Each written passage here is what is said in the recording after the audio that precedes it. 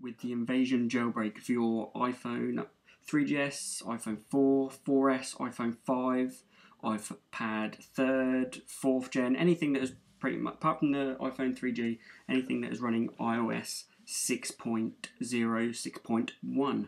So my device is here, and I also got screen record. So what you need to do is click on this up here on Mac OS X. If you're on Mac, you've got Linux or Windows, and then that will come to a link, and that will give you this here. So what you need to do now, it says Welcome Invasion is an untethered jailbreak for iOS 6.0 through 6.1. iPhone 4S, that's what I've got installed. So all I need to do now is click Jailbreak, and we'll just let it jailbreak, and I will come back to you once it has finished going across.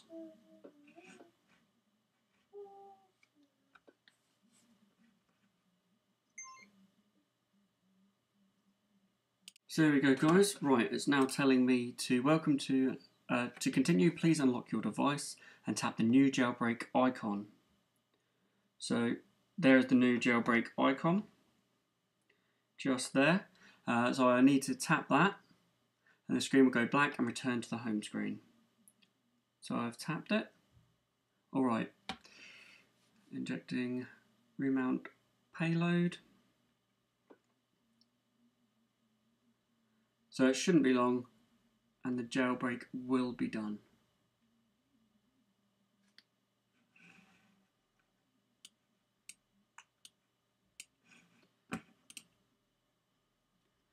Jailbreak complete. The device may restart a few times as it completes the process.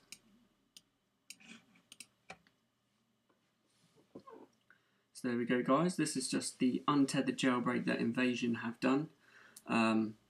Or invaders have called the jailbreak Invasion. So we should have a jailbreak on all our devices now, from the 3GS upwards, as long as it's running iOS 6.0 or 6.1.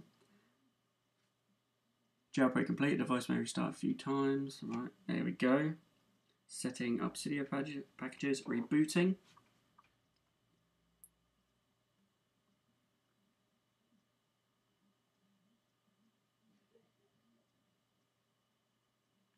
So on screen now, I should be able to exit, but I will wait until it is completely authorized. But we've got to remember, guys, to make sure your iOS device is plugged in to the computer.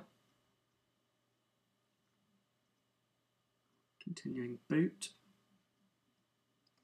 And then we will have our jailbreak. So hopefully you liked this video, guys, this kind of tutorial. If you would like to hit the subscribe button, that would really help me out, and thumbs up the video. Right, now hopefully we will unlock the device, and there is Cydia. There it is. Oh, I do not.